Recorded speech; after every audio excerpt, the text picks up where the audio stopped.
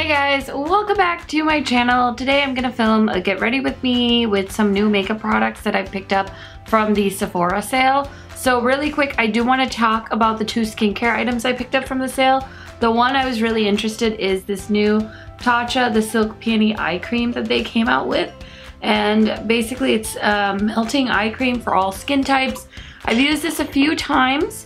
I like it so far. As you can see, this is a really tiny jar. You get 0.5 fluid ounces and it says it has a 6-month shelf life. Now, if you guys have eye cream recommendations, please send them my way because I want to make sure that my under eyes are hydrated. And I feel like Tatcha's a good brand, but most of their products I don't end up like loving. I have the dewy skin like water cream like a lotion on my face, and I like that one. I thought it would be so good for me in the winter time, but I felt like it honestly clogged my pores, so I was a little bit hesitant to keep reusing that. But so far I like this, but I would like to pick up more, you know, like under eye and eye creams just to like make sure that my under eye is always hydrated. And then I was on the hunt for a new toner. So this one actually sold out a few times during the sale, and I got the notification that it was in stock, so I picked up 2 of them.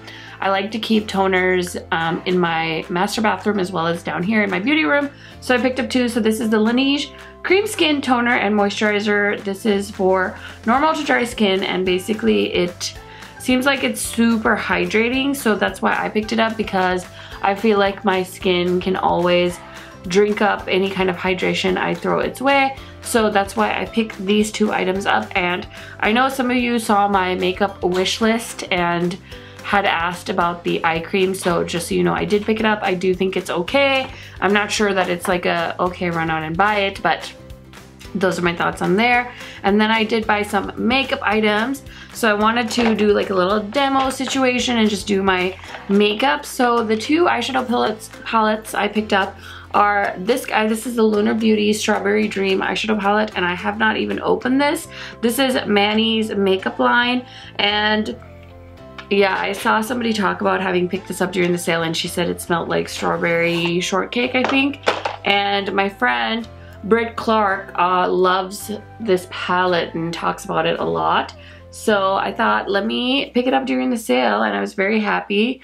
The timing was perfect, and it's not that I wouldn't pay full price for this. It's just like, why not pick it up on a sale if I can? So I'm very interested in this. It kind of gives me the Queen of Hearts palette vibes. I was really curious about this blue diamond shade, which is like a beautiful duochrome. And it does smell like strawberries, so if you're sensitive to smell, you might want to be a little bit cautious. Gosh, I don't know which eyeshadow palette I want to use. I kind of want to play with this and see what that's like. But the other palette I have been using, this is the Jackie Aina X ABH palette, and as you can tell, I've dug into it a little bit. I haven't really played with like the fun shades. I've been kind of sticking with the neutrals. Honestly, this is a very neutral palette in my opinion. There's no shades in here that are like, you know, overly colorful or anything. It's definitely one of those like sultry type or soft glam type palettes that ABH is known for. It's just a solid palette. You know what you're getting. And you can just, you know, go into this and create a daytime look, you know, if you want to go to work or if you want to do something smoky and sultry for the nighttime. This is good palette for that. And then I actually really like this packaging. I'm not the biggest fan of Jackie Aina, but I did buy this because I love ABH and I love when they do this type of palette because it just fits so perfectly on the shelf, which is why I'm kind of bummed that they're doing the Norvina Pro palette and they're making it this different shape. I'm a little bit bummed that they decided to go so, oh, why am I putting this back in the box? It's so hard to get out of the box. to like, oh my god, struggle fest. Look at this. Anyway, I'm kind of bummed that they decided to do that other packaging. Not that it's not beautiful. I saw Mel Thompson talk about it, saying that the packaging was gorgeous, but I'm just so appreciative that ABH has managed to maintain this aesthetic, but still keep their palettes pretty unique. It just makes it so easy to store, whereas like, you know, when you're dealing with like Jeffree Star, all the palettes are such different shapes and sizes. It's kind of irritating to store, which I know it sounds like really nitpicky of me, but just something to, you know, talk about. So I got some of my base makeup products in here. I will show you some of the other things I picked up as we go along. I just want to prep my eyeballs really quick. Always use the Makeup Revolution cut crease canvas. I bought this because somebody said it's a good dupe for the P. Louise base. But then I was like on, I think, P. Louise's Instagram, and I'm like low-key wanting to buy the P. Louise base. I believe they ship out of the UK. But I just want to know, like, what do people love about it? I think I've heard that it's just like a very sticky base. So people really like it to do like very sophisticated like makeup looks. But I'm just wondering, like, for me, like pretty average human, would I like benefit from something like that or no? But yeah, I've just heard so many people say like P. Louise base, P. Louise base, and I'm like, ugh, do I need the P. Louise base? Like, what the heck?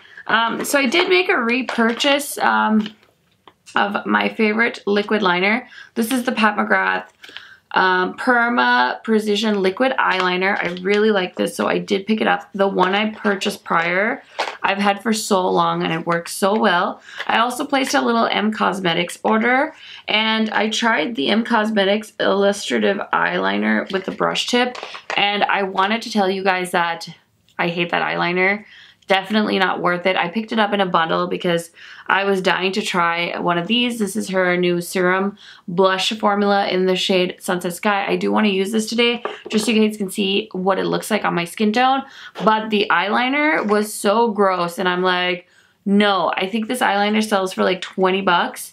And I just want to make like a little PSA to my friends watching this.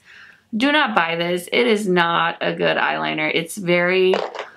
it's not opaque enough in my opinion. I like my eyeliner to, you know, be really nice and opaque, and this one is just very like watered down looking, so I was pretty disappointed about that.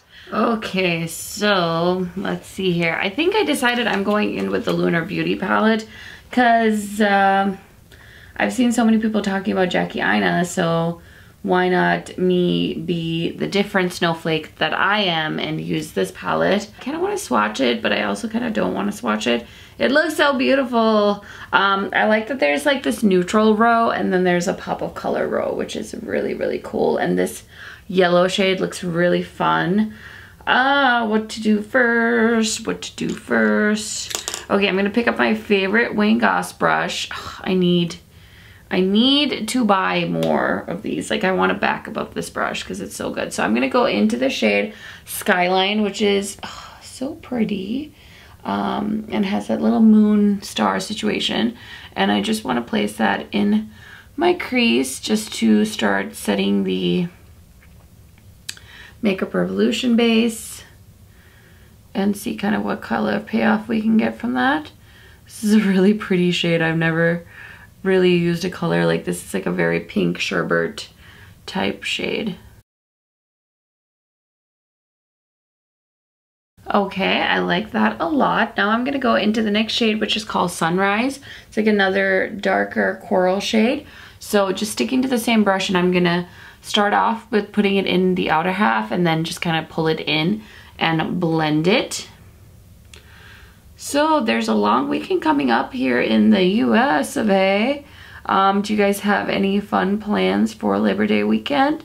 I don't have anything going on, but the week after that I'm gonna be in Nashville for a party, a bachelorette party. So if any of you guys are in the Nashville area, you have to leave a comment, or in Tennessee, leave me a comment letting me know what your favorite thing to do in your home state or town is, because I think that'd be fun. Or if any of you have been to Nashville before, because I'm sure you have, because it's like the place to go these days for bachelorette parties. I swear everyone's going to Nashville.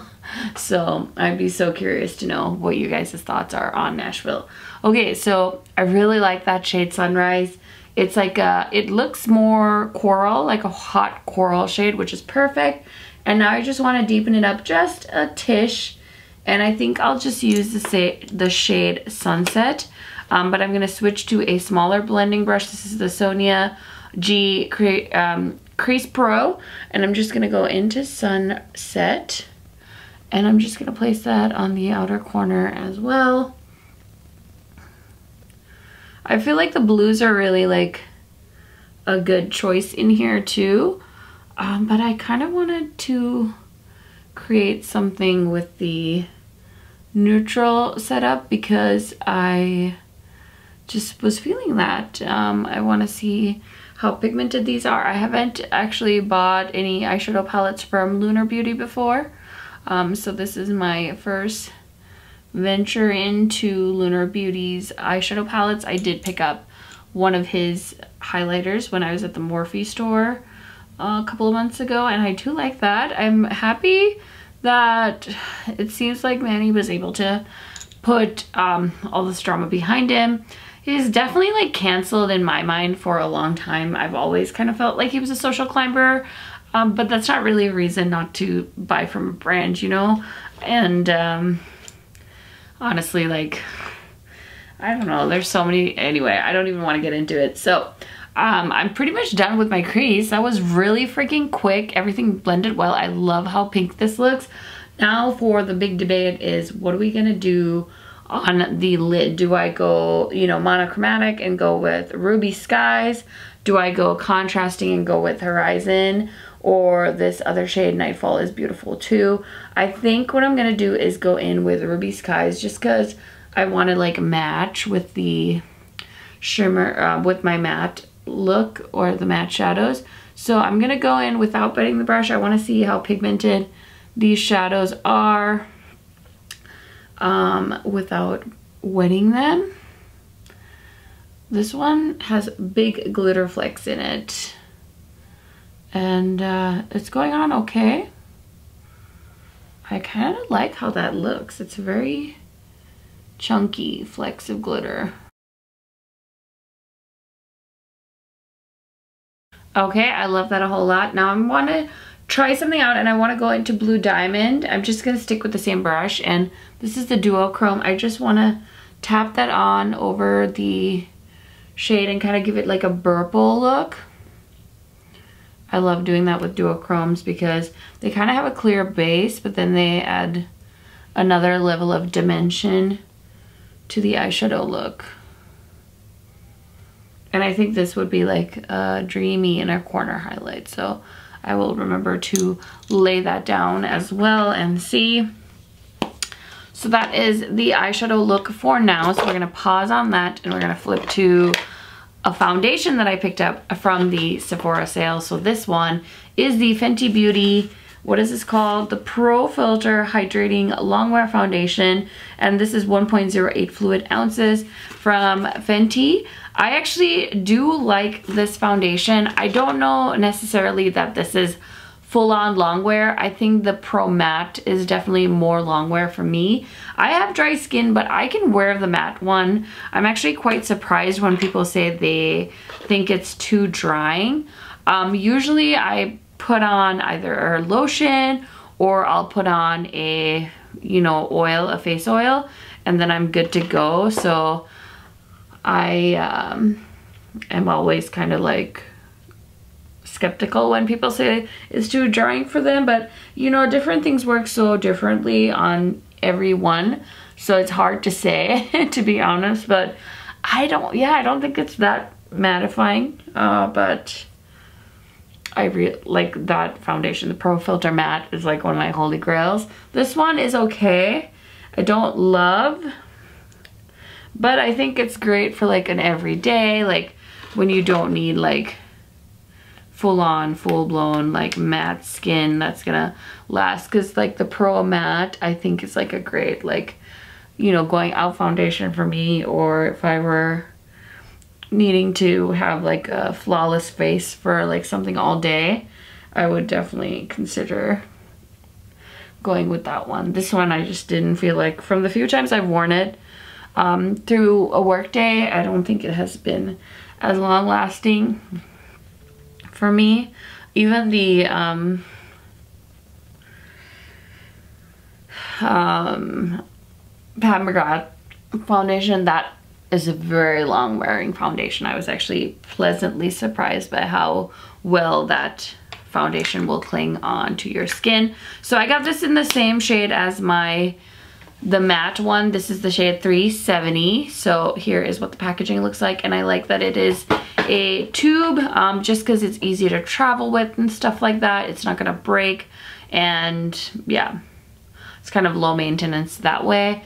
But I have heard people say they don't really like it in the tube because I don't know like how easy it'll be to get product out when you're closer to the bottom. So I actually really enjoy the Fenty concealer, especially when I first got it. I got it in the shade 330. I got this in January, you guys, and I can't help but feel like mine has like really dried out. So I'd be really curious to hear if you guys have this concealer and have used it recently. Do you feel like it's dried out? Because I don't know, I just feel like it's so dry feeling. And it's kind of odd, you know? I don't know what else to say. I don't know if I'm just paranoid, but since I've been using the Fenty foundations, I thought, let me whip out the concealer and kind of do like a little shop my stash and use the concealer. But I was kind of like, oh wow, it's much more drying than I remember it being. I remember it being a lot creamier, I guess is what I'm trying to say. So anyway, there's that. And then I want to use the bronzer I've been trying to pan. This is like shocking stuff. So next I want to use the bronzer I've been trying to pan. You guys ready for some pan porn? Look at that. I'm so proud of myself. I've had this bronzer for quite some time, and I've been trying to pan it for a long time as well. And I was like, you know what? This is the summer that I pan the Casino bronzer from NARS. I have so many other bronzers that I want to get to, and so I'm like, I'm gonna pan this sucker, and that's gonna be that. Like, I'm not gonna, you know, keep putting it off. And I'm really excited about it. So yeah, it's been really exciting to do that. So, and I love this for tan girls, like one of the best tan girl friendly bronzers in my opinion, and one that has been around a lot longer, because like Anastasia, Fenty, you know, all these brands that recently have come out with bronzers didn't always have tan girl friendly bronzers. I'm always grateful, but I feel like NARS was one of the first. So okay, now I'm going to show you guys the Cosmetics blush in Sunset Sky. I am on the fence about this product. I think this is going to be beautiful if you do a lot of like no makeup days, and you are like a really light skin tone. Like, I can see this being like really pretty on Hannah Louise Poston, any of my Caucasian beauty guru friends. But on me, I'm just not sure yet, and maybe I just don't know how to use the product as well. Like, you know, maybe I just need to do some experimenting, but if you put too much on, it definitely looks like a clown. So I just do a little drop, and then I've been using this Morphe M436 brush. It's like a stippling brush, and so there you can see it with and then without. So there's definitely like a dewy glow to it, which is beautiful. But I don't know, I feel like this is so high maintenance for, you know, my lifestyle. Like, I, you know, don't see myself doing this on a daily basis, to be honest.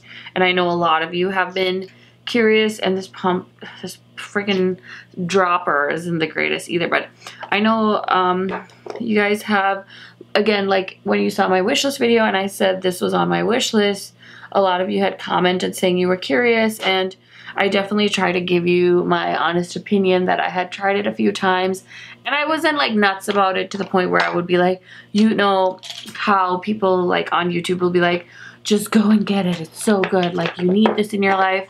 This one I'm like, yeah, it'll be okay, like you're not gonna die without it, you know? So I just want to set my brow bone here and just put some shadow. So I'm just going into my Viseart neutral palette. What is this called? The warm matte palette. And just setting that so that nothing hangs on there. But yeah, it's very glowy, very beautiful, definitely something different from me, but I don't know that I would say you guys need it. And then I'm just going in with the ABH powder and setting my under eye. I actually was watching Norina's video on the ABH powders and she kind of said some really smart stuff about the powder. She said she made the container big so you could put a big brush on there, which I actually really appreciate. I didn't even think of that when I tried this powder for the first time, but honestly that is so convenient that you can like get a big ass brush in there. Some powders like the Pat McGrath one, her powder brush is so big, but yet her container is so tiny, so that's low-key irritating, like why did you do that? And then I've been itching to pick this up. This is the new Peach Fizz highlighter from ABH and I have not tried this yet. I've tried a lot of the product I picked up during the sale, but I was kind of like waiting to use this because honestly like loose powders kind of freak me out. And I did try one of the ABH loose highlighters when they first did loose highlighters and I didn't love it. So I returned it and I was like nervous, but I thought this color was so pretty that I wanted it. And this is in the shade Peach Fizz. I don't know if I said that. It's like a pretty peachy color. Okay, so there we are. We are highlighted to the gods and I need to do my brows and I will be right back. Okay, so I decided to go blue in my lower lash line. So I grabbed my Linda Hallberry eyeliner in Cool Mood and I threw that into my waterline. And then I'm gonna grab this Sigma Precision Firm Blender E42. Looks like that. And I think this blue is actually the exact same shade as the Linda Hallberry blue, and that's in the shade Haze. And I'm just gonna slowly blend that into my lower lash line. And now to just give it a slight gradient, I'm gonna go into Blue Sky, which is the lighter blue, and throw that in the inner half. This brush is a little too flimsy, but that's okay. Gonna hop in with this Sonia G brush. It's more like a flat paddle, but I'm just gonna press some blue. And I really like that. And then I'm going in with a pencil brush. This is from ColourPop. It's an E10. And remember I said I wanted to try some blue diamond in the inner corner. Definitely feels like a pressed glitter type shadow because it like pushes in. It's like kind of spongy.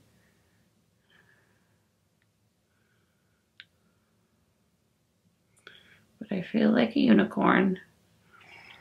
And that's what matters, so. Okie dokie. God, this palette smells so good. I don't know the last time I played with a scented palette. I think maybe the, what palette was it? Is this the Gingerbread Spice palette, perhaps?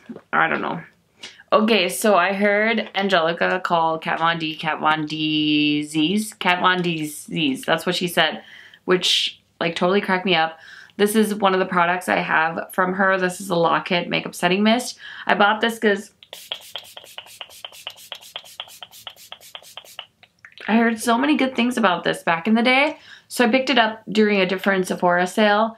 And it went in my little setting spray pile and I never touched it after that. I'm like, oh gosh, I should just, you know, pan this.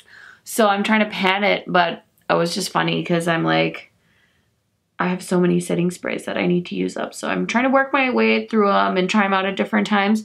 And I'm like low-key doing like a shop my stash. Of course, I feel like I always have a new eyeshadow palette to try out, but when it comes to my other products, I am kind of like attempting to do a shop my stash. So I have been trying the Benefit Bad Girl Bang mascara, and I've heard so many people talk about this mascara on YouTube, so I picked it up during the Nordstrom mascara sale that they do every couple of times a year, and I really like this mascara.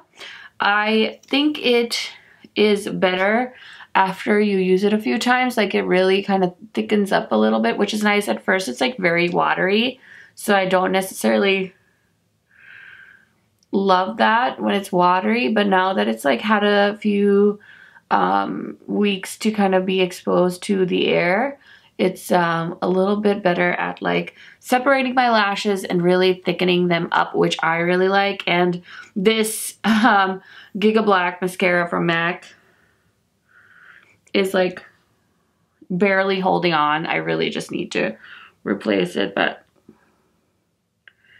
I don't want to. And the Giga Black is my like favorite lower lash line mascara. I could probably get away with using the Bad Girl Bang in my lower lash line as well, but I've gotten spoiled because I like the brush of the Giga Black. So yeah, these are my 99 problems. But I really, really like how this one works after I gave it a couple of days, because at first it was so runny. I was like, oh God, no, but I like it. Okay, so I did pick up some new liquid lipsticks as well. During the sale, I picked up the 2 Melt liquid lipsticks that I told you guys I wasn't going to buy, because of course, why wouldn't I? This is the shade Golden, and it's like this weird golden.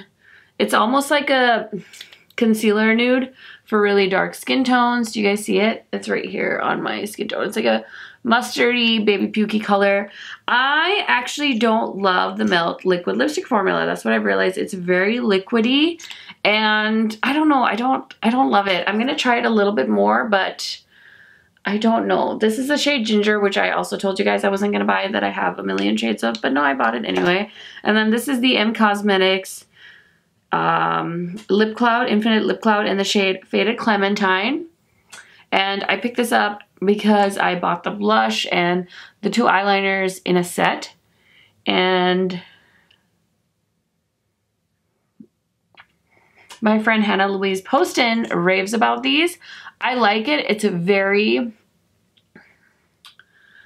non-intrusive, the formula. It's very light. It literally does feel like a cloud, but it's not like something I've never felt before, because I think the Ofra liquid lipstick also feels like this.